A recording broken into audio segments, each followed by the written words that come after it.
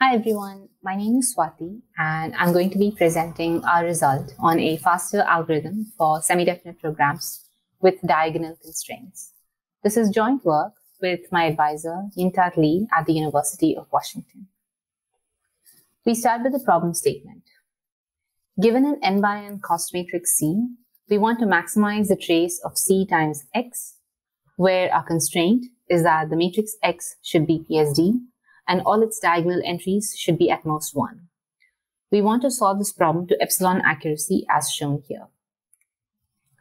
When C is a graph Laplacian matrix, this problem is the SDP relaxation of max cut as was given by Gomans and Williamson in 1995. And in that case, this epsilon accuracy guarantee is natural because max cut has the following opt. This problem has applications not just in max cut, but also in max norm regularization, for rank minimization, community detection, etc.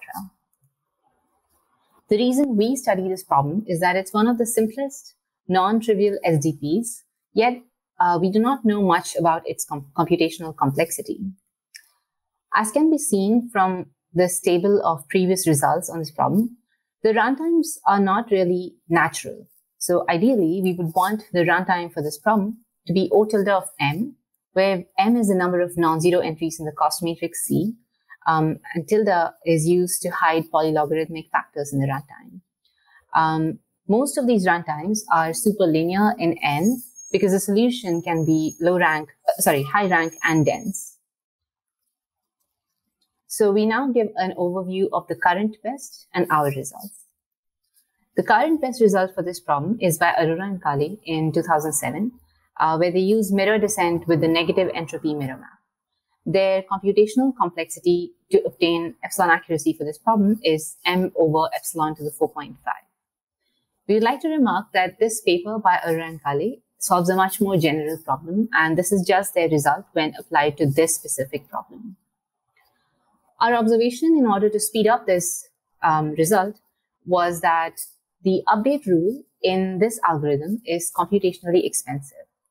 And so what we do is that instead of performing this costly step in each iteration, we perform cheap steps, which are basically unbiased low variance estimators most of the times, and periodically offset the error accumulated over time using high accuracy steps, which are costlier. This idea results in an overall computational complexity of m over epsilon to the 3.5. A remark about the output format of X. We do not return the matrix X explicitly, otherwise we would not get this linear in M runtime. Instead, given a vector V, our algorithm is able to output X times V in this runtime. We now get an overview of the current best algorithm by Arora and Kale, because we build upon their algorithm. So by using Lagrange multipliers, we can rewrite the problem as follows. Note that the diagonal constraints have been now promoted to the objective as here. And in the constraint set, we now have this trace constraint. The algorithm by Arora and Kale uses these two steps. The first step is gradient update. And because the function objective is quite simple, this is the gradient. And the second is the projection step, which requires a matrix exponentiation and normalization to satisfy this trace constraint. These two steps are performed over 1 over epsilon square iterations. And this number of iterations comes from the convergence guarantee of mirror descent. An important observation of Arora and Kale was that this algorithm does not require the full matrix X to be computed. Note that in the gradient step, you use only the diagonal entries of X, and even in the projection step, you require only the trace of X, which depends only on the diagonal entries. Using some additional proofs, you can show that you don't even need the exact diagonal entries of X, and the approximate diagonal entries actually suffice. Now, in order to compute these diagonal entries, you can write the diagonal entries of X of Y in this manner as a norm squared of a matrix vector product. And so for all the n diagonal entries, the total cost is given by n times the matrix vector product. But because this is a matrix vector product here, you can speed up the computation of it by applying Johnson-Linden-Strauss lemma. And that reduces the cost of computing these approximate diagonal entries from n times matrix vector product to log n over epsilon square times matrix vector product.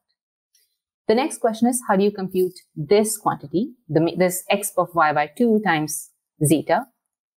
So in order to do that, they use Taylor approximation. And because you have some bounds on the eigenvalues of this dual variable y, you can show that the cost to compute this matrix vector product is 1 by epsilon times this. And using Chebyshev polynomials, this can be sped up to 1 by square root epsilon. So to put it all together, Arora and Kale's algorithm has the runtime of m over epsilon to 4.5 because of the following reason. This 1 over epsilon square factor comes from the number of iterations of mirror descent. Log n over epsilon square comes from the Johnson-Linden-Strauss transform applied at every step. And m over square root epsilon comes from the Chebyshev polynomial. We now show an outline of our algorithm. We also run mirror descent with some 1 plus minus epsilon approximation of the diagonal entries. But here's the difference. Most of the steps, we compute only an unbiased approximation of the difference between the current and the previous iterate, between the current and previous xii's. And periodically, every k steps, we compute this xii to high accuracy, again using the JL transform. That is the main idea. So our main technical contribution is to show how you can construct such a good estimator with good properties. And we believe that such an estimator can be of independent interest because of the ubiquity of mirror descent with negative entropy in theoretical computer science and machine learning. So the reason we expect to speed up in doing this process, in doing this modification, is the following. Suppose the step size is denoted by eta. The JL dimension is L, and the number of steps between two high accuracy computations is K. We call this sequence of steps, such a sequence of steps, an epoch. So because eta is the step size, the difference between the current xii and the previous xii is O of eta. And by the JL guarantee, that means that the error in estimation of this quantity is given by eta over square root of L.